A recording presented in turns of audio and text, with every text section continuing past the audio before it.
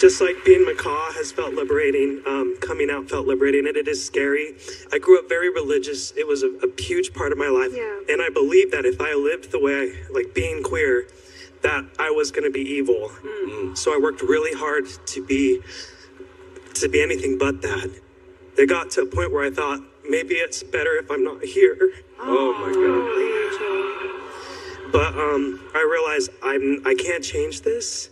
So if anyone else has grew up, you know, feeling like they were bad just because of who they were attracted to and who they loved, I want you to know that it is worth taking the courage to show your true colors. It's scary, but you're worth it. You matter, and it's so beautiful. We love you.